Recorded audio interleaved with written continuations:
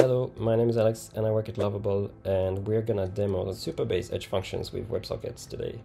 And for that, we're gonna build a little app where we can talk to an AI to build a Lovable app. At least that's my goal. So let's try that. Let's look at my prompt here. So we're gonna build an app where we can talk with an AI via voice only. The interface should be minimal and reminiscent of Her, like the movie Her. And I want to see the AI's responses slowly fading away. I'm telling here the AI to only focus on the UI because I will connect the backend later with Supabase. Cool. So I have this little pinkish background. So let's connect now to Supabase. Cool, so we are now connected to Supabase, which means that we can now instruct Lovable to connect to the real-time API of OpenAI. So here I'm quite specific in my second prompt here, as you can see. I'm trying to tell the AI that we're going to implement the whole conversation chain, which means that the user is going to speak and the AI is going to speak back.